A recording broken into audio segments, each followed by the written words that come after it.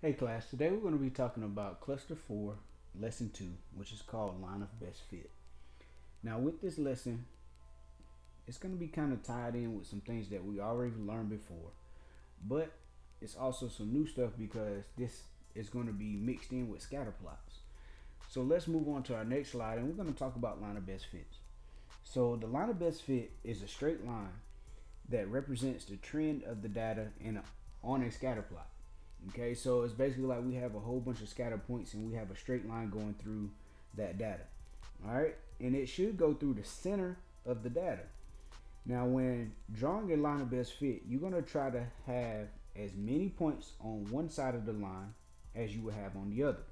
Same concept goes for I need to have the same amount of points above as I have below, or as close to it as possible. Okay, so when you're drawing the line of best fit, I'm gonna say it again. You're gonna try to have as many points above the line as you have below the line, and you're gonna try to get that as close as possible. Now, not every time will you be able to have the even amount of points above and below, but you're gonna try to get as close as possible. And we have to remember that a line of best fit is used to predict the outcomes that are not found in the data. Okay, so a lot of this is going to be predictions or estimations, and we're going to get answers that are very close to what we consider to be the true answer. So just remember, it is a prediction. Okay, so it may not be exactly what it is on from the work that you do, but the answer choices are going to be very close. Okay, so as we move forward, we're going to look at a couple examples. In this first example, it says there are 4 scatter plots with the trend line are shown. It says which scatter plot shows the trend that is the best fit for the given data. So what we have to remember when we look at examples like this, we're looking to see which one fits the data the best. Meaning, you remember, it's a straight line that has to go through the center and it has to be somewhat even above and below the line. Okay, so if we look at this data, if we look at answer choice A, in answer choice A, those points are kind of like nowhere near the line. The data is going in this direction where the line of best fit is going in the opposite direction. Okay, in answer choice B, if you notice that all the points are on one side of the actual graph, because all my data points are up here, that's not trying to get it even on both sides. So answer choice B, I will say no. Okay, so the next one, what we can see in this answer choice for C, okay, we got a good amount on this side, okay, and then we have a good amount on this side also. It looks like it could be an even split. All right, so before I make my final decision, let's look at answer choice D. And answer choice D, with this one, it really don't even show a trend. The data points are kind of spread all over the place, so it don't really show if it's going up or down because it's just like a splatter of dots. Okay, so I will say my best answer that fits the trend of the line that they gave me would be answer choice C, because it's sitting in the middle of the data and it has a good amount of points on both sides of my line. Okay, so I'm gonna erase that I drew so that you can see it. So it's sitting dead center of my data and it's showing the trend of the line. Okay, so let's move to our next example. So in this example, it says the equation C is equal to 5.5b plus 88. Represents the relationship between the carbohydrates, which is the B, and the calories, which is C, for some foods. What is the meaning of the slope? So in order to answer this question, we're going to look at our equation first.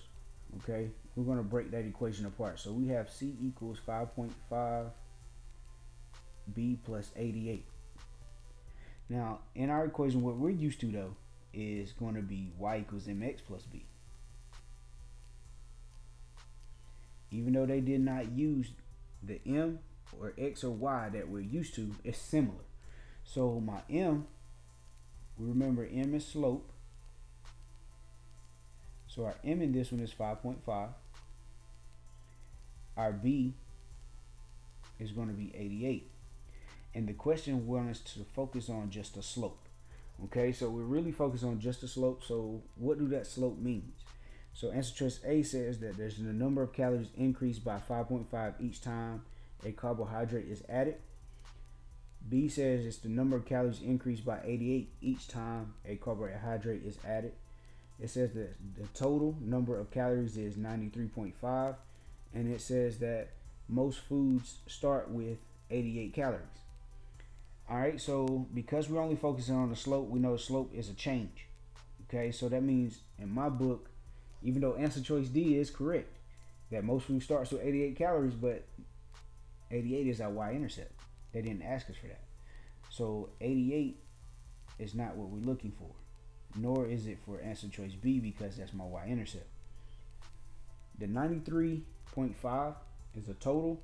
Now, the way they got 93.5 is what they did was they took and added 5.5 and 88 together, and they got 93.5. That's not what they asked us to do. So we're gonna mark that one out. So the only answer choice they wanted us to find the meaning of was be A, is that 5.5 is each time that a carbohydrate is added. Okay, so let's continue with our examples. It says Antonio collected data on an airline flight. It says the equation for his set of data is M equals 1754 minus 550H, where M represents the distance a plane is from the destination and H represents the time in hours. What is the meaning of the y-intercept? So we're going to go and look at it again. So this equation gave us M is equal to 1754 minus 550H. Now, yet again, it's similar. So what's similar to us, the M is going to be our Y. This time, because it's not in order, there's no letter behind the 1754. So that's going to be our B this time. And because the H is with the 550, that got to be our MX. Okay? So we're going to sit and we're going to list our B, what that will be equal to, which is 1754. And our M is going to be negative 550. Okay? So in this one, they wanted to know what is the meaning of the y-intercept. Our y-intercept is 1754. Okay, so let's look at our actual answer choices. It says it's the distance the plane traveled per hour. It's the distance the plane has traveled in 1 hour. It's the length of time the plane takes to reach its destination. It's the distance from the destination before the plane departs. Okay, so what we remember about y-intercept is our starting point, is our 0. Okay, so because it is our starting point, the y-intercept is considered to be our start point. That means in this answer choice, our best fit for this one will be it's the point, it's the distance from which the destination before the plane departs. Okay, so that's that example. So the y-intercept is basically like your start point. It's where it all began. Okay, so it's basically your distance away, your furthest distance away. Okay, so let's continue. Okay, so for the next part of this lesson, we're going to write equations from the line of best fit. In order for us to write an equation from the line of best fit, sometimes the line will be drawn for us, and sometimes the line we have to draw it for ourselves. So we have to remember how to draw. Like, we have to have equal amount of points above and below the line, and we'll go from there. And then once we draw the line, we're going to follow these 4 steps. And step 1 says that we're going to find the slope of the line of best fit by choosing any 2 points on the line. It is key to know that we have to choose points on the line, okay? Because we're dealing with scatter plots, we have data points all over the place. And with data points being all over the place, not all the time will those points be on the line of best fit. So that's something that we have to remember. Step 2 says that we need to find the y-intercept. And then step 3 says we're going to write the equation for the line of best fit using y equals mx plus b. And once we get that set up, we can use that equation to make predictions. And that's what's going to take place in this next example. Okay, in this example, we're going to use the 4 steps that you see off to the side. Okay, first thing we got to do though, we have to draw the line of best fit. And remember that your line of best fit is going to have just about the same amount of points above it and below it. Then we're going to use the line of best fit. We're going to pick 2 points off that line, and we're going to find slope with that. After we find slope, we're going to use that to help us find our y-intercept. Then we're going to write our equation in y equals mx plus b format. And then we're going to use that equation to help us get the prediction that we need. Okay? So looking at this problem, it says Joseph planted the same number of lettuce seeds in each row. The scatter plot shows the number of heads of lettuce that grew based on the number of rows planted. The question says about how many of the lettuce can Joseph expect if he plants 20 rows. Now, one thing I do want to pinpoint in this is the key thing that they stated was about. Okay? Because they said about, that means the answer that we're going to get is going to be close to one of the choices below. Okay? But before we can start solving, we have to have a line of best fit. So I'm going to use my ruler to kind of help me draw my line of best fit. And remember, we're going to try to get the same amount of points above and below. So in this case, I got 2 above, and then once I draw my line, you'll see that I have 3 below. That's still a perfect line of best fit because it's almost even. Okay. All right. So I'm going to draw my line of best fit. Once I get my line of best fit drawn, now I have to pick 2 points on the line. Now the 2 points that I see are going to be, let's see, I see 12 and 250. So that's a point. Remember, not necessarily will it be one of the dots. It just have to be on the line. So the first order pair that I can see physically is going to be 12 and 250. And the other one that I see pretty good, it's a guess. You're going to have to kind of guess with this a little bit. So I'm going to go with 6, and 6 is kind of halfway in between 100 and 150. So I'm going to guess that to be 6 and 125. Okay, so I'm going to use these 2 points. These 2 points are sitting dead center on my line of best fit. Okay, so I'm going to use these 2 points to help me find slope.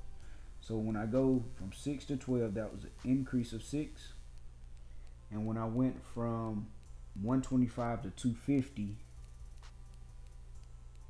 that was an increase of 125. So that gives me my slope as being 125 over 6. There's nothing that can go both in the 125 and 6 to simplify it, so I'm going to leave it as 125 over 6. Okay, so I'm going to go now with y equals mx plus b.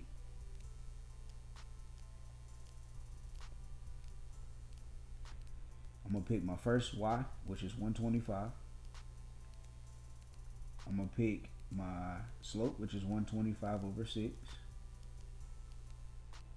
My x, which is 6, plus b. Okay, so I'm going to pull out my calculator and I'm going to type in 125 divided by 6 times 6. What's that's going to give me? That's going to give me 125. I bring my plus b down and my 125 comes down also. Then I'm going to take and move that 125 to the other side by doing the opposite, which is subtract. That's going to give me 0 is equal to b. Okay, so now that I have my b and I have my slope, I can write my equation. My equation for this is going to be, change my color, y equals 125 over 6 x plus 0, or you can just leave it with nothing behind it. But now the question asked me to make a prediction for 20 rows. Okay, so what I'm going to do is I'm going to take and plug it in. So I got 125 over 6 times 20 plus 0. Okay, now with that being said, I'm going to take and plug that into my calculator exactly the way I have it. So 125 divided by 6, and I'm going to hit times 20 plus 0.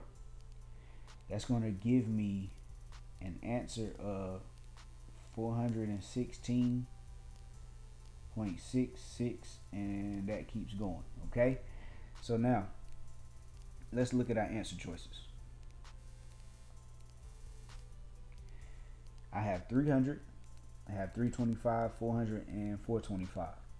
Okay, so if I look at my answer choices, we know it's furthest away from 325, and 300 is not considered either, so it has to be 400 or 425. Now, I didn't get real close to 425, nor did I go over it, but I did end up going over 400. So because I went over 400 and didn't touch 425 or go over it, I'm going to select 400 as my answer choice. Because remember, we're doing about how many hits. So this is a prediction for us. So I'm going to go with 400 as being my answer because I went over 400, but I didn't go over 425. So since I didn't go over 425, I'm not going to select that one. Okay, so for this question here, 400 will be the choice that I have. So this is how we're going to be solving in writing equations for line of best fit. It's similar to a concept we done prior. So the work part we understand. The hardest part in this lesson is going to actually be drawing your line of best fit. Okay, you just got to remember you're going to try to get your points, the same amount of points above and the same amount of points below. It can be 1 or 2 off above and below, but it's just the line that best fits the data that we can draw. Okay, so that concludes this lesson. Now you do have an extra example left from your handout, and we're going to cover that example in class. All right.